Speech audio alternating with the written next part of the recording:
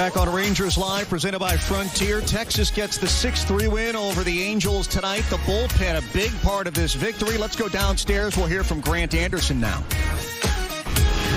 Grant, for you to come in that situation and just the way the bullpen pitched overall tonight, what does that do for you and you, confidence-wise, and you guys as a whole? I think it helps a lot, especially in a tight game like that. We can come in and throw up 5 zeros, I think it was, and just help the team win. And that's what it comes down to. Is the better we pitch, the better the team's going to play, and we did our job tonight. So.